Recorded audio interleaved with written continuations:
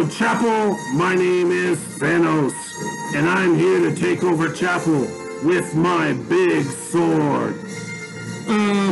My name is Iron Man, and I am here with my suit of armor and my lasers and my rockets and my missile guiding systems. But I'm gonna stop you with my sword, not all that stuff. You can't stop me, Iron Man. I can't. Wait a minute. What's that music? Yeah, what is that music? That's Star Wars music. That's not our music. Yeah, that's not good. That's just. They just don't respect us, do they? No, I guess not. Let's go ahead and do our sword fight. All right.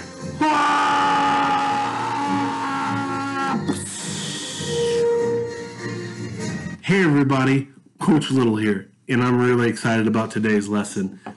I hope that we can have a fun last chapel Bible lesson where we talk about something I like, that's swords, but not just any sword.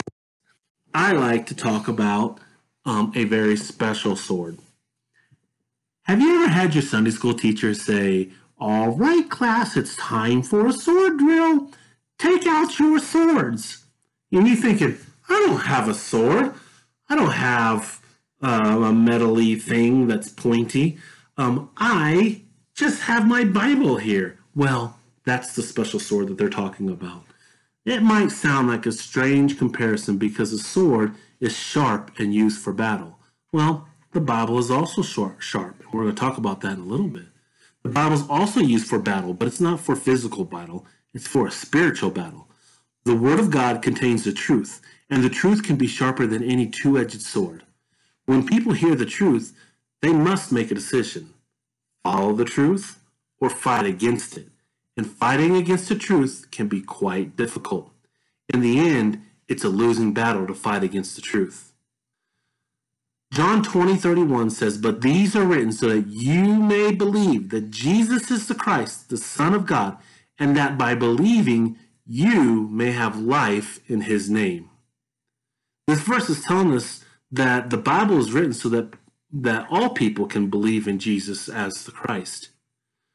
And when we believe in him, we can have life in his name. Ephesians 6:17 is talking about putting on the whole armor of God. And when it gets to verse 17, it's talking about a very specific part of the armor of God. Paul calls the Bible the sword of the Spirit. Hebrews 4:12 says, For the word of God is living and active, sharper than any two-edged sword, piercing to the division of soul and of spirit, of joints and of marrow, discerning the thoughts and the intentions of the heart. How is the verse of God described in this verse? Or how is the word of God described in this verse? It's described as a living, active, and sharper than any two-edged sword. Now, I've got a sword that I've given to my son. I had this in college. This is my sword. Okay, it's still not a real sword. It's a Nerf sword. It's made, it's a Nerf sword. This is called a long sword. It's a long sword. This was used early in the medieval days, and it's got two sides. When it says sharper than two-edged sword, this sword can be used in battle both ways because it's got two edges on the sword. So I'll put this Nerf sword away right here for a second. That's how the Bible is. It's sharper. The real versions of these were really, really sharp. The Bible says that Paul says that the Bible is sharper than any two-edged sword, meaning that it's able to change our lives. It's able to really cut through and show us what is true in our lives. And that's what Paul means when he says the Bible is living and active. What does the Word of God do? It judges the thoughts and the attitudes of the heart. Last verse we're going to take a look at is 2 Timothy. It's a passage of verses. 2 Timothy 4:1-5 It says, "I charge you in the presence of God and of Christ Jesus, who is to judge the living and the dead, and by his appearing in his kingdom, preach the word. Be ready in season and out of season. Reprove, rebuke, and exhort with complete patience and teaching. For the time is coming when people will not endure sound teaching, but have itching ears. They will accumulate for themselves teachers to suit for their own passions and will turn away from listening to the truth and wander off into myths. As for you, always be sober-minded, endure suffering, do the work of an evangelist, fulfill your ministry. I love this verse. This verse tells us about how important God's word is and how important it should be to all of us. And there's a lot to unpack out of this verse, so we're just going to touch on a few things. First of all, this verse, the question that we ask is, what are we supposed to do with God's word? Why do we have God's word?